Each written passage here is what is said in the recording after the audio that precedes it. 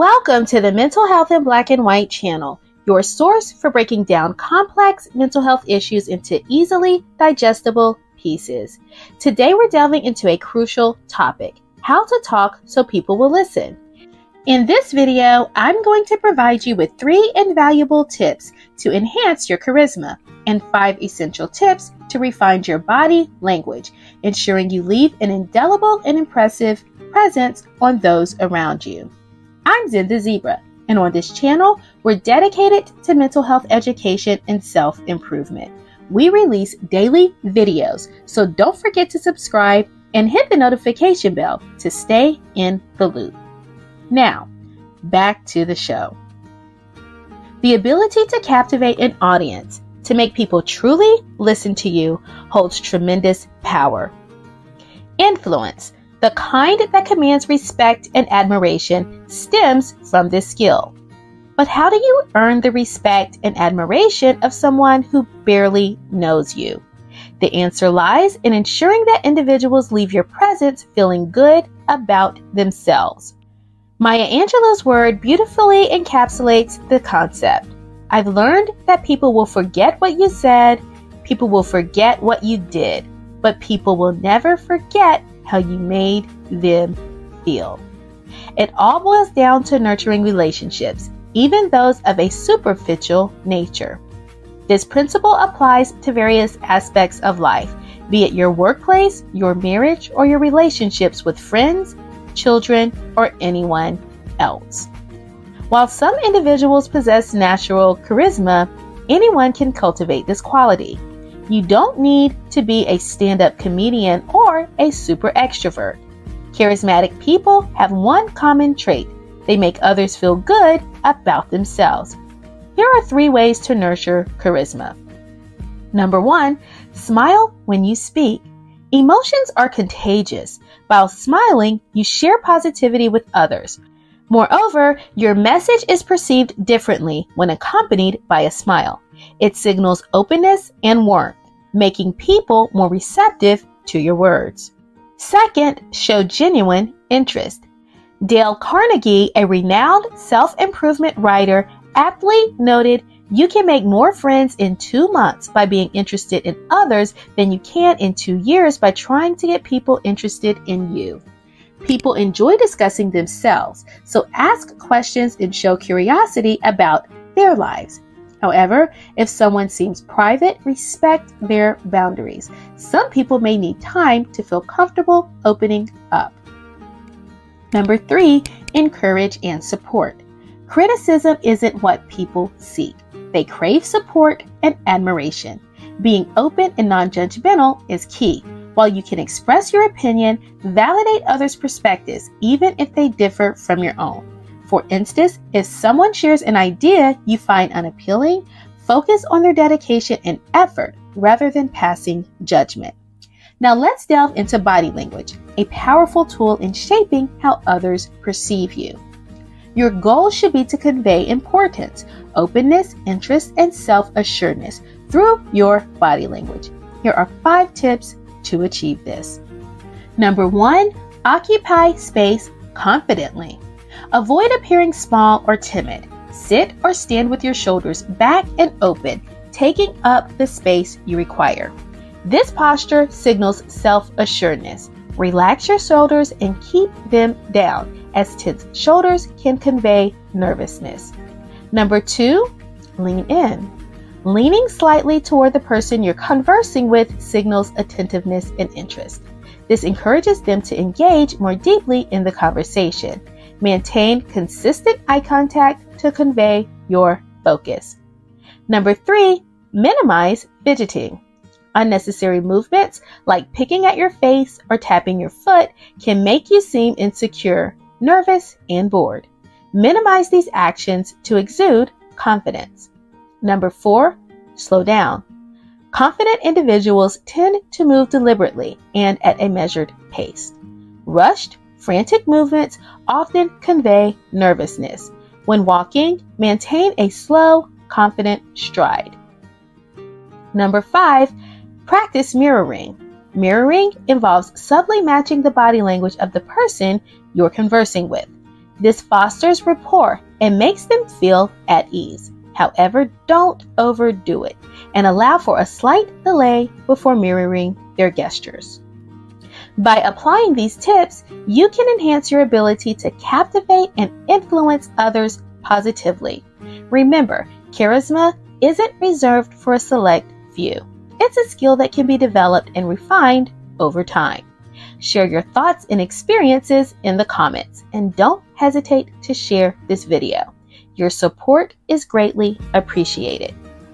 In fact, as a token of our appreciation, we'd love to invite you to download our free journal located in the description section. This journal can be utilized to help you continue the progress towards meeting your mental health goals. If you have not done so, please subscribe and hit the notification bell so you will be notified every time we release one of our daily videos. Thank you so much for watching and trusting us with your mental health goals. Bye for now.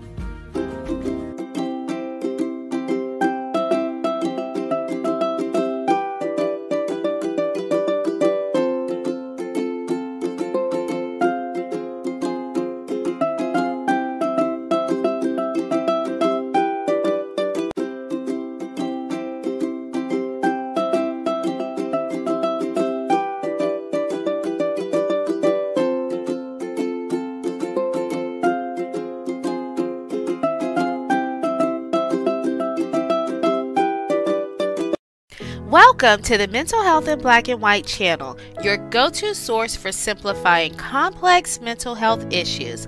I'm Zen the Zebra, and I am your host. Hi everyone! Today we're delving into a profound topic, the fear of intimacy. Where does it originate, and how can we address it constructively? Now, you might have heard various discussions online linking the fear of intimacy to social phobia or different forms of anxiety. However, today we're going to explore the roots of this fear so that we can effectively address it, whether through therapy or individual self-improvement. First and foremost, it's crucial to understand that if you're in a relationship with someone grappling with fear of intimacy, their behavior might sometimes leave you feeling neglected or emotionally distant. It's essential to recognize that this behavior doesn't necessarily indicate a lack of care. People dealing with this fear often genuinely believe they're providing the attention and emotional presence that's required, but they struggle to gauge what constitutes a normal level of intimacy. So, where does this fear of intimacy come from? In my view, it often stems from a lack of secure attachment during childhood. Allow me to refresh your memory on attachment styles. Secure attachment. This forms when infants of young children express discomfort, pain, or distress, and their caregivers respond with comfort, reassurance, and validation. This secure bond assures children that their emotions are acceptable and that they're being cared for and soothed effectively. Insecure attachment. In contrast, an insecure attachment will result from scenarios where caregivers do not respond promptly or adequately to a child's emotional needs. This can manifest in different forms, such as avoidant or dismissive or anxious reactive attachment. In both cases, the child might feel that expressing emotions isn't safe or doesn't lead to the desired comforting response. Now, how does this relate to the fear of intimacy? People with this fear often grow up believing that their emotions aren't valid or are too burdensome for others. This belief might stem from avoidant attachment. These people think that no one will come to their rescue or that they're exaggerating their emotions. Consequently, they suppress their feelings and avoid emotional vulnerability. Or anxious attachment. These individuals on the other extreme might feel that expressing their emotions will overwhelm others, making them anxious about how their emotions affect those around them. This leads them to downplay their feelings or avoid emotional openness. Given these early attachment experiences, it's no wonder that the prospect of fully experiencing and expressing emotions can be intimidating for adults with a fear of intimacy. They fear abandonment, rejection, or making things worse for themselves or others. Now, before we delve into ways to address this fear, it's essential to recognize that individuals who grapple with it often remain unaware of their struggle. It frequently emerges in work relationships or romantic partnerships where they're compelled to engage with others more closely. It may take time for them to recognize and acknowledge this issue. So, how can we work on overcoming the fear of intimacy? Here are 5 effective approaches. Number 1, cognitive behavioral therapy or dialectical behavioral therapy. Both CBT and DBT have proven to be highly effective in addressing this fear. While CBT has more extensive research support, DBT can also be beneficial. Seeking therapy from a qualified mental health professional skilled in these modalities is a valuable step. Number 2, practice expressing emotions. Start by gradually practicing how you express your feelings. Instead of brushing things off with a casual "I'm fine," consider sharing your emotional state more honestly. For example, you might say, "I'm feeling overwhelmed right now. Please give me a moment." Number 3, utilize feeling sheets. Employ feeling sheets to better understand and communicate your emotions. Regularly check in with yourself using these sheets, which help you identify and articulate your feelings more effectively. Number 4, learn to read emotions in others. Improve your ability to read and understand the emotions of others. Seek guidance from trusted friends or loved ones to hone this skill. Asking for feedback on your interpretation of others' emotions can be enlightening. Number 5, be patient. Understand that progress takes time. Be patient with yourself as you work on embracing and expressing your emotions. It's a gradual process, and self-compassion is key. Number 6, practice calming techniques. Develop a repertoire of calming techniques that you can use when you're not in distressing situations. Breathing exercises, muscle relaxation, and other relaxation methods can help you stay present and engaged in discussions even when they feel uncomfortable. Remember, you're not alone in dealing with this fear. In fact, approximately 55% of individuals grow up with insecure attachments. So there are many others navigating similar challenges in the realm of intimacy. With consistent effort and the right support, you can work towards healthier and more fulfilling relationships. If you found this information helpful, please share it, as you never know who might benefit from these insights. And if you're new to the channel, consider subscribing. We release daily videos covering a wide range of mental health topics. You can also grab a free copy of our mental health journal in the description. Remember, progress is possible, and you're taking the right steps toward a more fulfilling and emotionally collected life by staying tuned. Thanks for joining me today. I'll see you next time.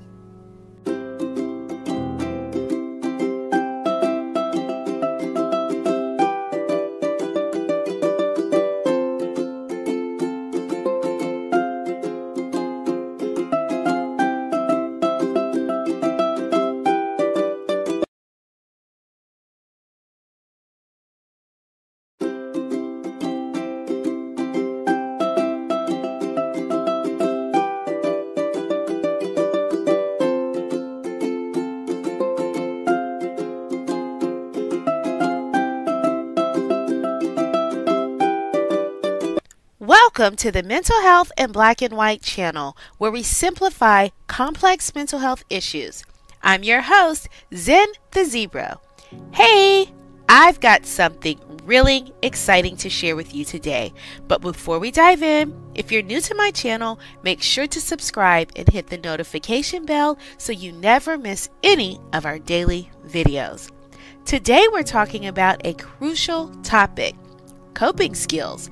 We often hear this term thrown around, but it's time we break it down and offer some practical ideas to get you started. So what exactly are coping skills?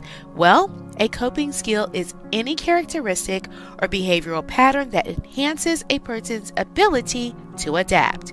Essentially, These skills help us manage and reduce stress, allowing us to better handle challenging situations.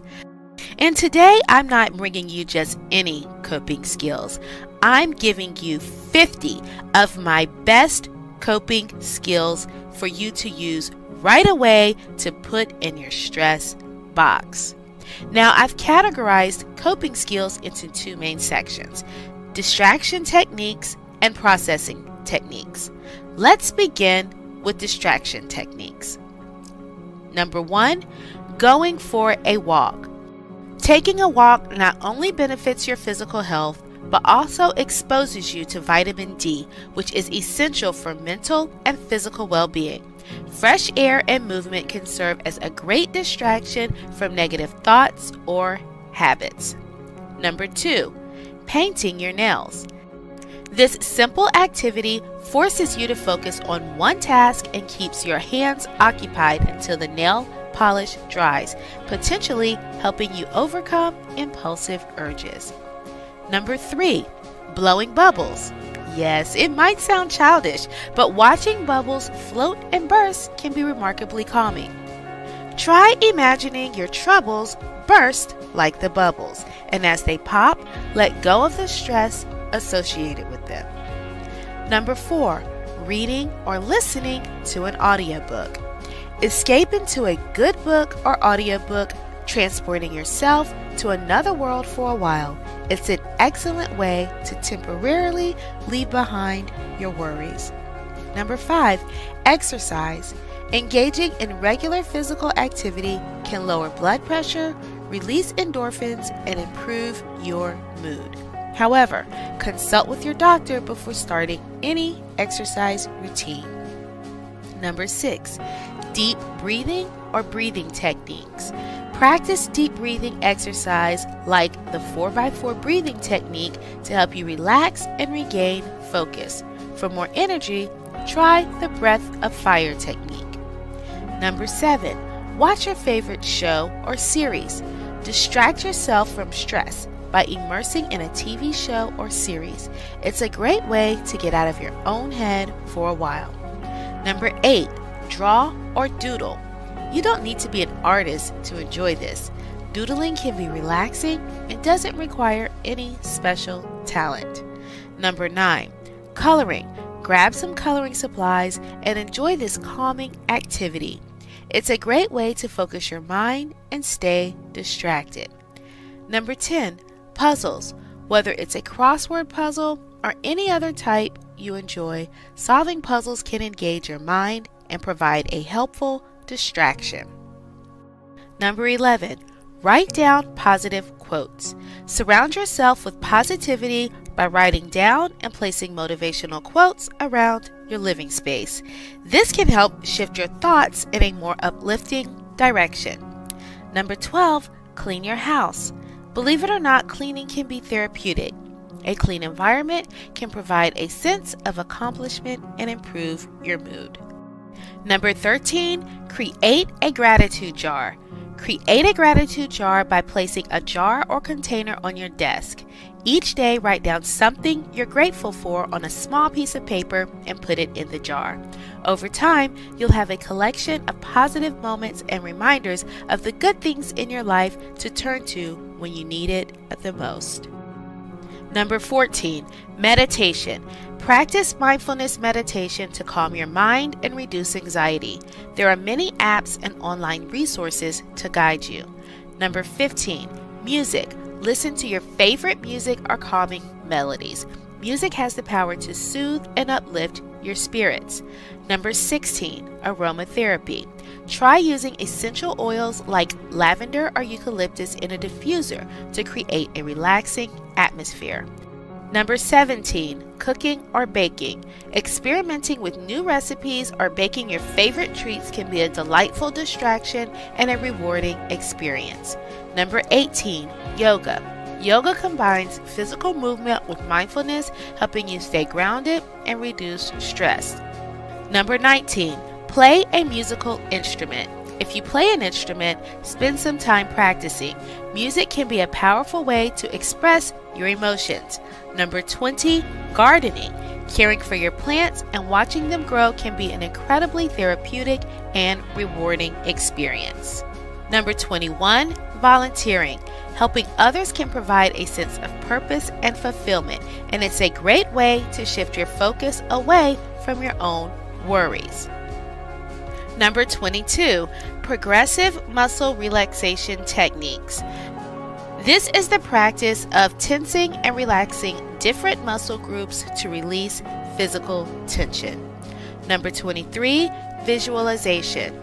Close your eyes and imagine a peaceful and safe place where you can escape from stress and anxiety. 24, connect with loved ones. Reach out to friends or family members for support, a friendly chat, or a hug. 25, progressive countdown. Count down slowly from 10 to 1, focusing on each number, and then take a deep breath. This can help you regain composure. 26, self-care rituals. Engage in self-care activities like taking a soothing bath, pampering your skin, or doing a skincare routine. 27, guided imagery. Listen to guided imagery recordings that take you on a mental journey to a peaceful and calming place. 28, affirmations. Write down positive affirmations and repeat them to yourself daily to boost self-esteem and resilience. 29, play with pets. Spend time with your furry friends. The unconditional love and playfulness of pets can be incredibly comforting. Number 30, grounding exercises. Practice grounding techniques like placing your feet firmly on the ground and focusing on the physical sensations to stay in the present moment. Number 31, create a gratitude journal. Write things down that you're grateful for each day to shift your focus towards positivity. 32, fidget toys. Keep a fidget spinner or stress ball on hand to occupy your hands and redirect nervous energy. Number 33, color-coded calendar. Use a color-coded calendar to organize your task and reduce overwhelm. 34, belly breathing. Practice diaphragmatic breathing by placing your hand on your belly and feeling it rise and fall as you breathe deeply. 35, positive visualization. Imagine yourself successfully overcoming challenges and achieving your goals. 36, sensory activities. Engage your senses through activities like rubbing a soft fabric, tasting a favorite treat, or smelling calming scents. Number 37, disconnect from technology. Take a break from scenes in the digital world to reduce stress and reconnect with reality. Number 38, read inspirational books. Explore books that inspire you and offer valuable life lessons. Number 39, watch a funny movie or stand-up comedy to lift your spirits and find laughter. Number 40, emotional support groups. Join a support group or online community to connect with others facing similar challenges. Number 41, practice self-compassion. Treat yourself with kindness and understanding, especially when facing difficult emotions. Now let's explore processing techniques. 42, write a friend a nice card. Brighten someone else's day while focusing on positive connections in your life, reminding yourself that you're not alone. 43, call or text a friend. Reach out to someone you trust for a chat or to vent. Calling is preferred as it fosters a strong connection. 44, use impulse logs. These logs help you slow down and analyze your impulses. They ask you to identify the impulse, the desired outcome, what you're trying to express, alternatives, and how you feel afterward. 45, use feeling charts. These charts help you connect with your emotions by identifying and tracking how you're feeling physically and emotionally throughout the day. 46. Journaling. Writing can help you process your thoughts and feelings. It's an excellent way to let go of what's on your mind and move forward. 47. Feeling word collages. Create collages to express and process your emotions. Start with an emotion word in the center and surround it with related words, pictures, or even memories. 48. Write a letter to your younger or older self.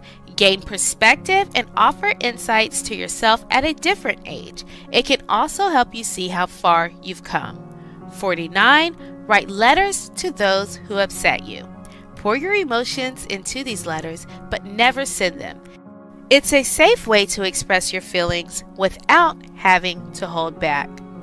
There you have it, 49 coping skills to help you navigate life's challenges. And now, I'd love to hear from you. What's your 50th coping skill? Please share it in the comments below. Remember, if you have found any value in this exercise, kindly comment, like, and subscribe so that we can continue to serve you with the mental health resources that you deserve. By the way, make sure to grab your copy of our free mental health journal from the descriptions section below. Remember, together with your experiences and my expertise, we'll continue working toward a healthy mind and body. Thanks for joining me, and I'll see you next time. Bye for now.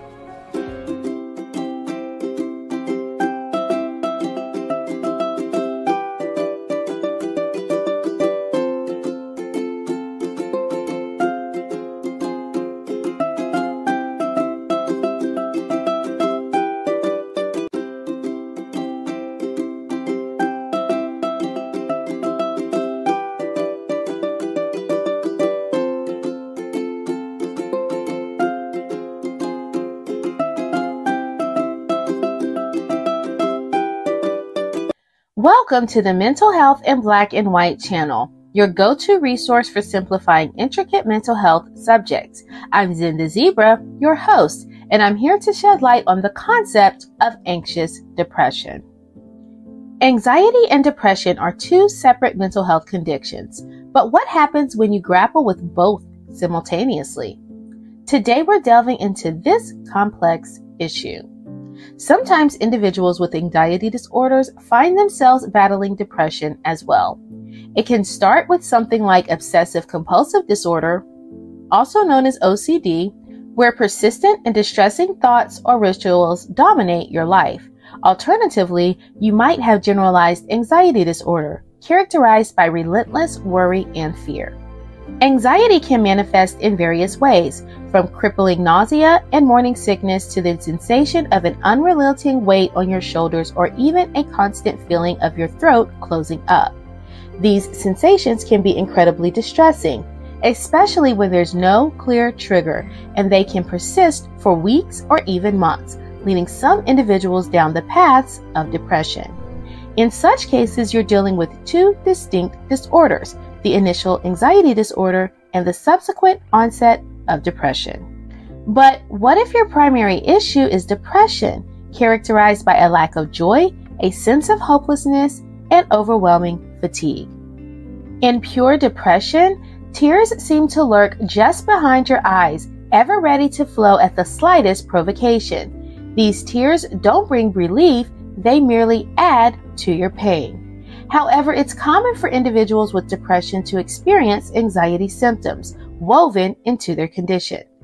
This anxiety might not escalate to a full-blown disorder like panic disorder or generalized anxiety disorder, but its presence significantly influences the nature of depression. The blend of depression and anxiety is known as depression with anxious distress. It serves as a specifier, offering specific insights into how your depression manifests. To be classified as depression with anxious distress, you must exhibit at least two of the following symptoms during most days of a major depressive episode. Number 1, feeling keyed up or tense. an overall sense of unease or restlessness. Number 2, feeling unusually restless, the inability to sit still, often accompanied by fidgeting. Number 3, difficulty concentrating due to worry. Here, you have racing, intrusive thoughts that hinder focus. Number 4, fear that something awful may happen. This is persistent worry about impending disaster. Number 5, feeling that you may lose control of yourself. Anxiety about losing emotional or behavioral control. These symptoms are categorized as follows. 2 symptoms indicate mild anxious distress. 3 symptoms signify moderate distress. 4 to 5 symptoms, or 4 to 5 with motor agitation, which is purposeless physical activity, represent severe anxious distress. Research has uncovered differences in brain structure and blood markers between individuals with anxious depression and those with depression alone. Imaging studies have shown thinning of the gray matter in certain brain regions, which house densely packed nerve cells. Understanding anxious depression is crucial because it tends to be more challenging to treat than depression without anxiety. People with anxious depression often fall into the category of treatment resistant. This label is typically applied when individuals don't respond to 1 or 2 antidepressants. Furthermore, individuals with anxious depression are more likely to experience initial worsening of their symptoms when starting antidepressant medication. The good news is that all hope is not lost.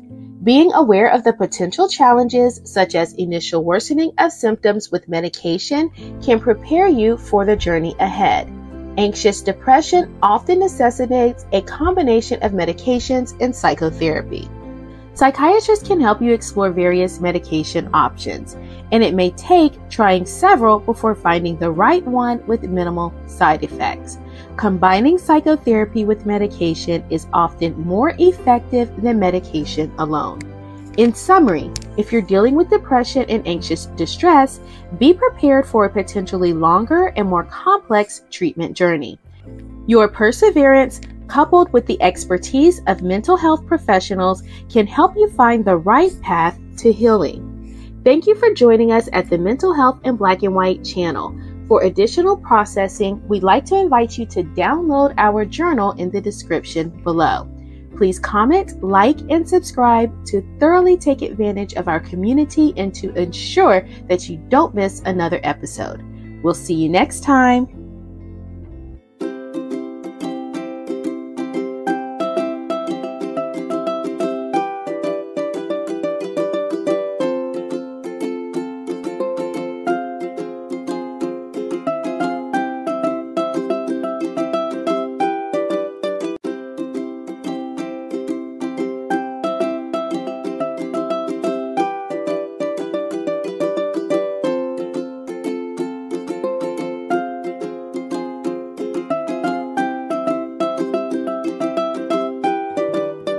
Welcome to the Mental Health in Black and White channel, your source for breaking down complex mental health issues into easily digestible pieces. Today we're delving into a crucial topic, how to talk so people will listen.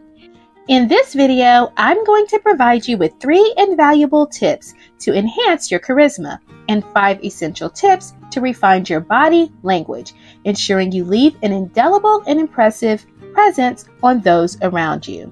I'm the Zebra, and on this channel, we're dedicated to mental health education and self-improvement. We release daily videos, so don't forget to subscribe and hit the notification bell to stay in the loop. Now, back to the show. The ability to captivate an audience, to make people truly listen to you, holds tremendous power. Influence, the kind that commands respect and admiration, stems from this skill. But how do you earn the respect and admiration of someone who barely knows you? The answer lies in ensuring that individuals leave your presence feeling good about themselves. Maya Angelou's word beautifully encapsulates the concept. I've learned that people will forget what you said, people will forget what you did, but people will never forget how you made them feel. It all boils down to nurturing relationships, even those of a superficial nature. This principle applies to various aspects of life, be it your workplace, your marriage, or your relationships with friends, children, or anyone else. While some individuals possess natural charisma, anyone can cultivate this quality. You don't need to be a stand-up comedian or a super extrovert. Charismatic people have one common trait. They make others feel good about themselves. Here are 3 ways to nurture charisma. Number 1, smile when you speak. Emotions are contagious. While smiling, you share positivity with others. Moreover, your message is perceived differently when accompanied by a smile. It signals openness and warmth, making people more receptive to your words. Second, show genuine interest. Dale Carnegie, a renowned self-improvement writer, aptly noted, "You can make more friends in 2 months by being interested in others than you can in 2 years by trying to get people interested in you." People enjoy discussing themselves, so ask questions and show curiosity about their lives. However, if someone seems private, respect their boundaries. Some people may need time to feel comfortable opening up. Number 3, encourage and support. Criticism isn't what people seek. They crave support and admiration. Being open and non-judgmental is key. While you can express your opinion, validate others' perspectives, even if they differ from your own. For instance, if someone shares an idea you find unappealing, focus on their dedication and effort rather than passing judgment. Now let's delve into body language, a powerful tool in shaping how others perceive you. Your goal should be to convey importance, openness, interest, and self-assuredness through your body language. Here are 5 tips to achieve this. Number 1, occupy space confidently. Avoid appearing small or timid. Sit or stand with your shoulders back and open, taking up the space you require. This posture signals self-assuredness. Relax your shoulders and keep them down, as tense shoulders can convey nervousness. Number 2, lean in. Leaning slightly toward the person you're conversing with signals attentiveness and interest. This encourages them to engage more deeply in the conversation. Maintain consistent eye contact to convey your focus. Number 3, minimize fidgeting. Unnecessary movements like picking at your face or tapping your foot can make you seem insecure, nervous, and bored. Minimize these actions to exude confidence. Number 4, slow down. Confident individuals tend to move deliberately and at a measured pace. Rushed, frantic movements often convey nervousness. When walking, maintain a slow, confident stride. Number 5, practice mirroring.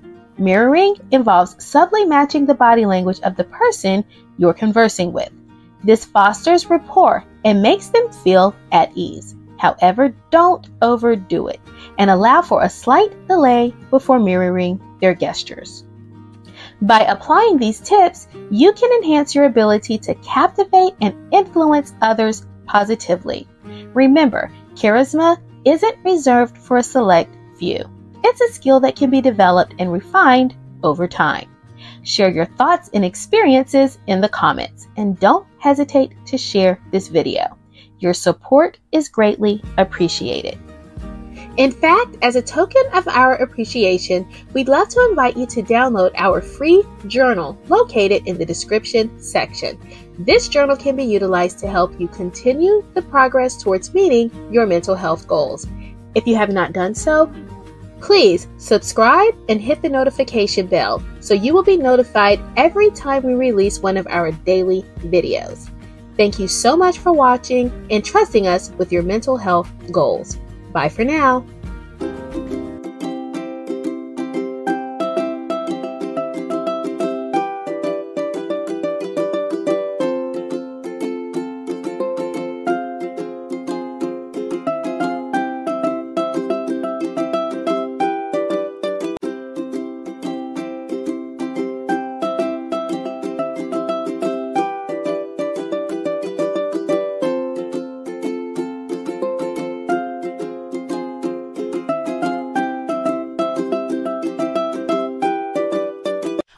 Welcome to the enlightening world of mental health in black and white.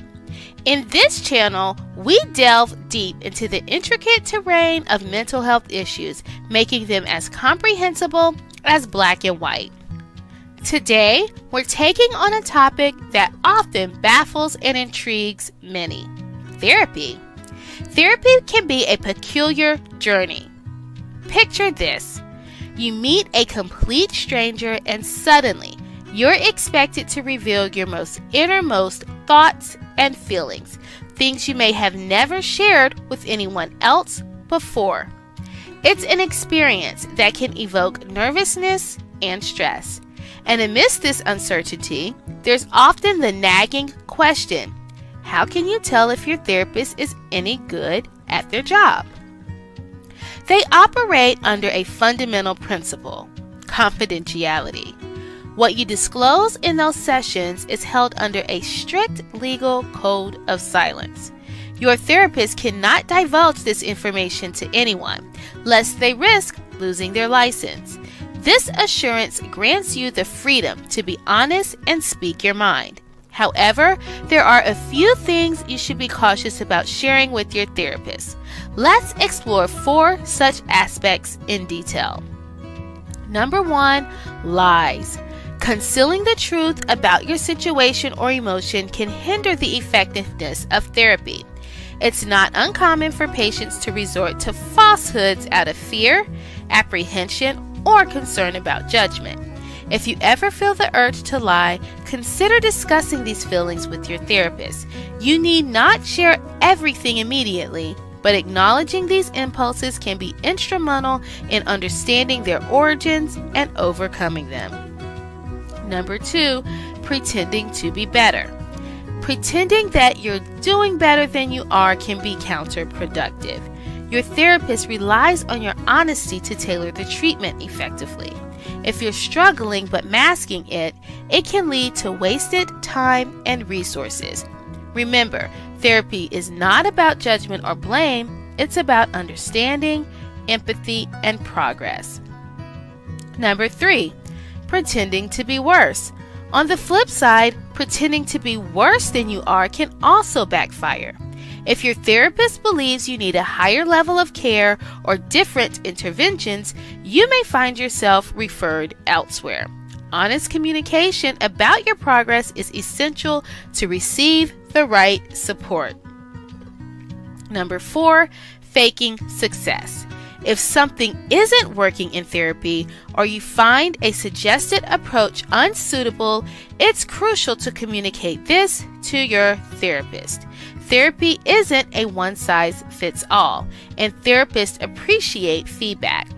Pretending that a particular strategy is working when it isn't will only hinder your progress. Now let's shift our focus to things you may be hesitant to share with your therapist, but absolutely should. Number 1, thoughts of suicide. Although it can be terrifying, it's vital to communicate any thoughts of suicide to your therapist. Understanding your therapist's protocol in such situations is crucial, as it can ease your apprehensions. Therapists typically assess the level of risk, create safety plans, and establish safety contracts. Knowing these steps can empower you to share honestly without fearing immediate hospitalization. Number 2, experiences of abuse. Sharing experiences of abuse can be challenging, but it's essential to inform your therapist about them. Therapists are mandated to report any abuse cases involving minors, dependent adults, or elders.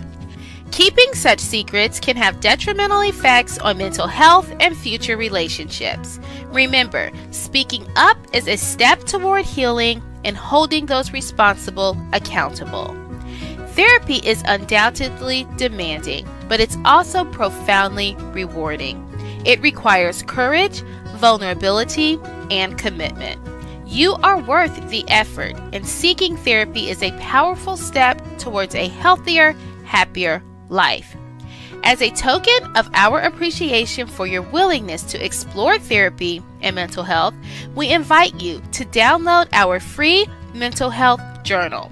It's a tool to help you on your journey of self-discovery and healing.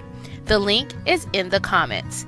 Thank you for watching, and may you have a week filled with self-care and self-discovery. Bye for now.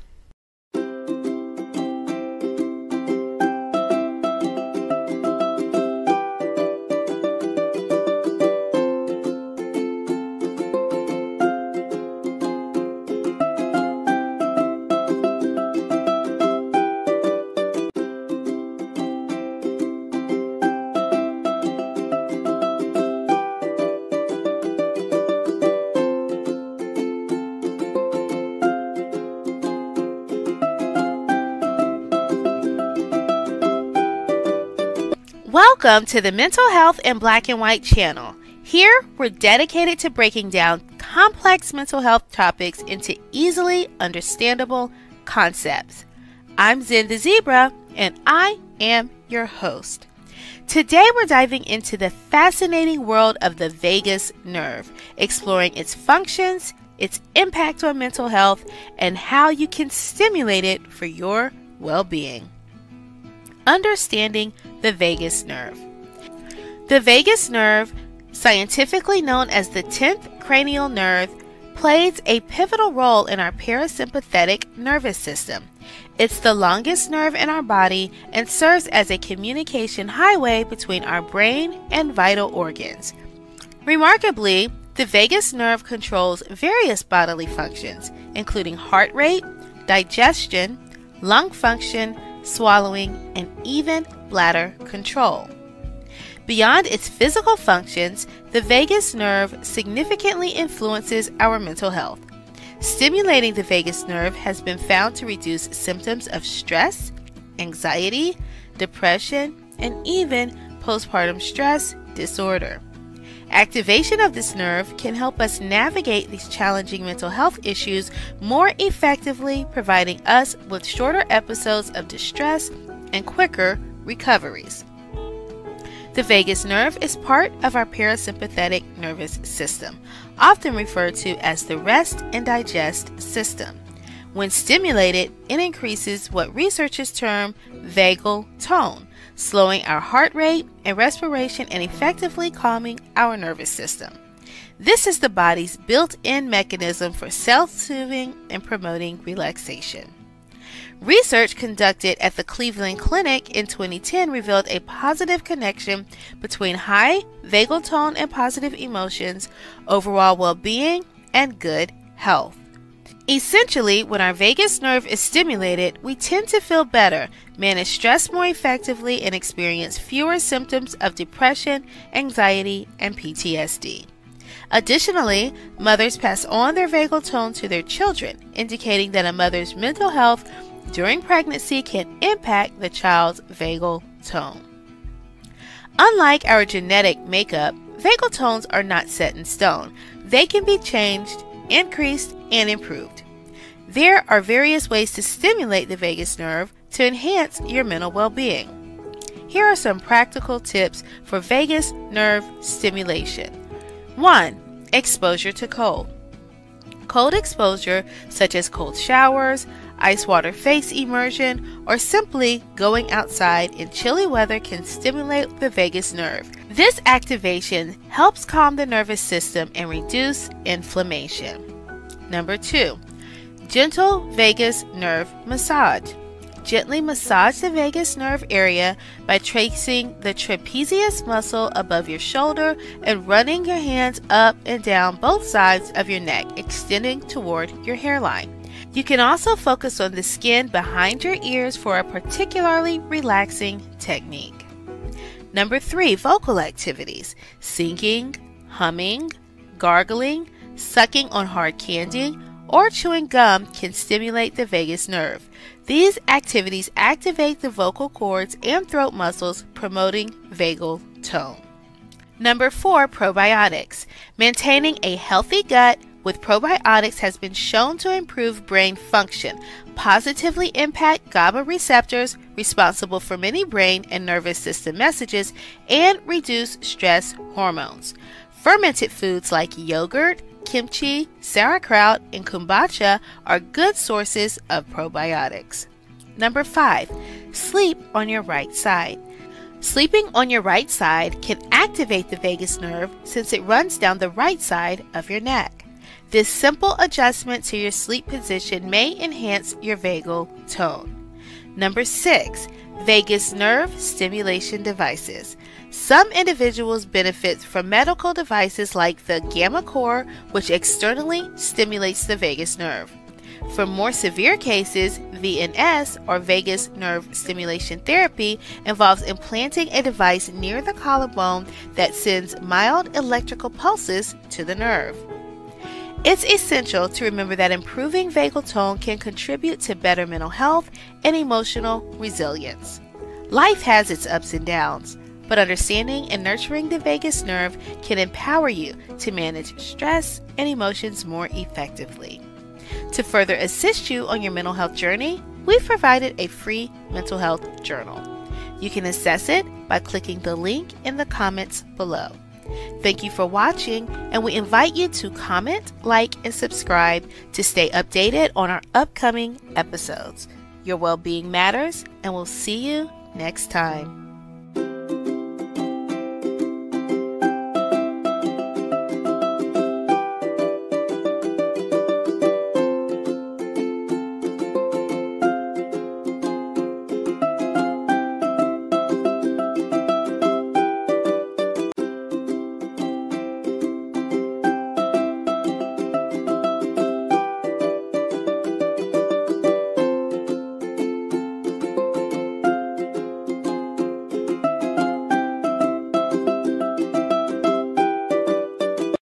Hello, wonderful viewers. Welcome to the Mental Health in Black and White channel, the place where we take complex mental health issues and break them down into manageable, bite-sized pieces. I'm your host, Zen the Zebra, and today we're diving into an intriguing topic, the highly sensitive person, also known as HSP. What exactly does that mean, and how can we effectively manage its unique characteristics? Before we delve into the topic, however, I want to extend a warm welcome to all of our new viewers. If you ever had a question or concern and wonder if you've covered it before, fear not. We've got a vast library of videos, so simply use the search bar on YouTube, type in Mental Health in Black and White, and add some keywords related to your query, like depression, stress, relationships. Chances are you'll find what you're looking for. Now let's get into it. To explore this topic further, I recommend the book The Highly Sensitive Person by Elaine N. Aaron. I'll provide a link in the description for those of you who want to dive deeper into this subject on your own. Also, keep in mind that while there are many online tests claiming to determine if you're an HSP, there isn't a universally recognized assessment used by mental health professionals. So it's important to note that online tests may not always provide an accurate diagnosis. It's also worth challenging our perception of the term sensitive. Often society views sensitivity negatively when in fact it can be a positive and valuable quality. Consider how you perceive and use the word sensitive in your life. If it doesn't sit well with you, feel free to reframe it. You might prefer to call it being a highly intuitive person, or choose another term that resonates well with you. Now, let's clarify that being an HSP is not the same as having a sensory processing disorder, or SPD. While some scientists refer to HSP as sensory processing sensitivity, remember that sensory overload is just one aspect of being an HSP. As we can't pinpoint the exact causes of being an HSP, let's explore some common traits associated with it. This way, you can evaluate whether these traits align with your experiences. Keep in mind that you know your own feelings and experiences best, but it's essential to consult a mental health professional for accurate assessment and treatment, as HSP could be a contributing factor or something entirely different. Let's begin. Number 1, depth of processing. HSPs tend to process information deeply. They often think things through thoroughly, consider various perspectives, and reflect deeply on life's complexities. They cherish their alone time, enjoy the opportunity to explore new thoughts and emotions in depth. Number 2, overstimulation. Overstimulation is a common challenge for HSPs. Due to their keen sensory perception and deep processing, they can easily become overwhelmed by loud noises, bright lights, strong smells, or other intense stimuli. Managing their environment to avoid overstimulation becomes crucial. Number 3, emotional reactivity and empathy. HSPs are often highly attuned to the emotions of others. They can sense the mood of a room or the feelings of individuals and may even absorb these emotions as if they were their own. They tend to be empathetic and can struggle with setting boundaries to protect their emotional well-being. Number 4, sensing the subtle. HSPs excel at picking up on subtle details that others may overlook. They notice small facial expressions, slight changes in their surroundings, or nuances in interpersonal dynamics. This heightened awareness allows them to be perceptive and intuitive. These traits work in various ways, sometimes causing overwhelm, but also granting them unique strengths.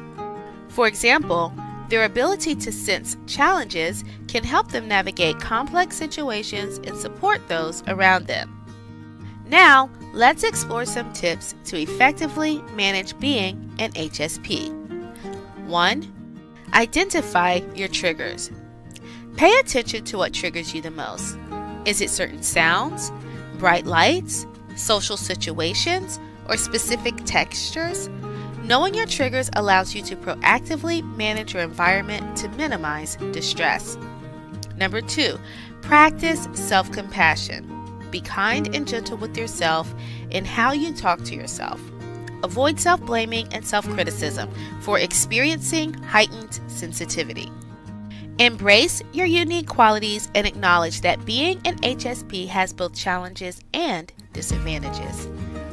Number 3, journal your thoughts and emotions. Journaling can be a powerful tool for HSPs.